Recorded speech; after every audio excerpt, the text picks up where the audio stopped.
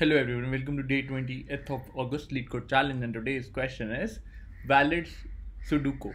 In this question, we are given a grid of size n 9 cross 9 and we need to tell whether it's a valid Sudoku board or not. There are few rules that are specified for this validation. Also, the question is not telling us whether the Sudoku board is solvable or not. We just want to tell whether it's a valid Sudoku board or not. And the rules are as follows. Each row must contain 1 to 9 elements without recursion. Each column must contain the digits 1 to 9 without recursion. Each of the 3 cross 3 sub boxes of the grid must contain the digits 1 to 9 without repetition. The question itself gives us the hint that we need to counter repetition, hence we will use sets in while solving this question. I'll talk about this in the presentation section. So without much ado, let's move on to the PPT.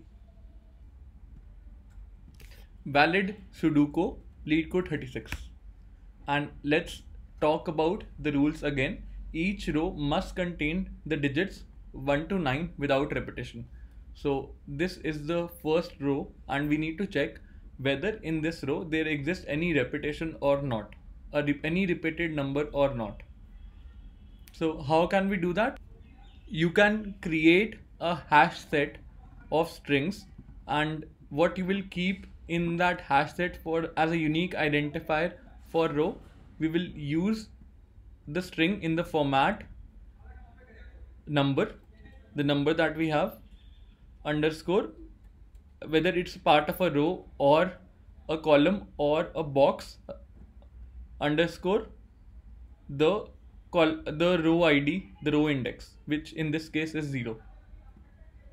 So I am identifying it using I, and one such example would be 5 underscore R underscore 0, and you will keep on iterating across the complete matrix one by one, and you'll add these entries as you iterate. If you find any entry that already exists in the hash set during the iteration process, you will abort the process and return false from there and then itself. So the row is taken care by this key. Let's talk about how we will counter the columns. Each column must contain the digits 1 to 9 without repetition.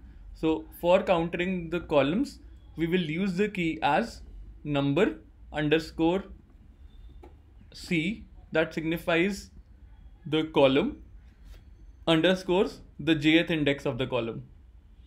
And let's assume we are iterating in this particular column. Then what you will do, you will add the elements in the format 5 underscore C underscore 0, because this is the starting column. Now let's talk about the third case. Each of the 9 3 cross 3 sub boxes of the grid must contain digits 1 to 9 without repetition. So it's trying to signify that this particular box should not have any repeated element in it. This repeated box should not have any repeated element in it. Similarly for the rest of the boxes. So how can we identify the position of this particular box? It's pretty straightforward. What you're gonna do, you can group them by their I and j indexes. How? So if you will divide 0, 1 or 2 by 3, you will get 0. And if you divide 0, 1 and 2 here as well by 3, you will get 0. So for the box 0, 0, this becomes the identifier for the first one. Let's talk about the next box. Here, if you divide 3, 4 or 5 by 3, you will get the index as 1. So the jth index becomes 1. And the identifier for this particular box is 0, 1.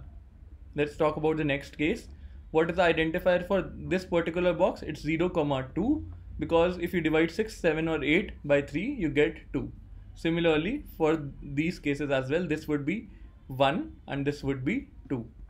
If someone asks you what is the identity For this particular box it is 2 comma 1. For this one it is 2 comma 2.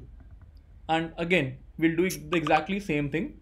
We'll add in the hash set, and this time the format is gonna be number underscore b for boxes underscore I underscore j. If you find this repeated, then you will abort the process. And let's take an example. Let's assume we were iterating over this 9 and the number here would be 9 underscore b. What would be the ith variable here? Ith would be 0 because you will divide 2 by 3. So underscore 0. And what will be the jth variable? 1 divided by 3, it would be 0. So this becomes the identifier for box 1, this complete box. And if you see 9 number being repeated in the hash set, you will abort the process. I hope you got the context. Without much ado, let's look at the coding section. The time complexity for this approach would be order of n cross n, and n here is 9. So it's a constant time complexity, TC of 9 square. Let's move on to the coding section. The first thing that I have done is to define a set that will store all the visited or all the seen entries, and then we will iterate over the input matrix that is given to us. I'll extract the number. If the current number is not equal to dot, that means it's a valid entry in the matrix in the form of a number starting from 1 till 9. It can be any digit from 1 till 9, and if that is the case, I'll check whether the entry corresponding to row, column or box exists in this set. If it does, I'll return false. Otherwise, I'll go and add a new entry in the set corresponding to the row key that we built, the column key that we built, and the box key that we built. Pretty straightforward. In the end, if this condition is not met, we simply return true as an answer. Accepted. Let's talk about the time complexity. The time complexity of this approach is order of 1 because it's actually order of 2 square, and that makes up till order of 81, which is nothing but constant time.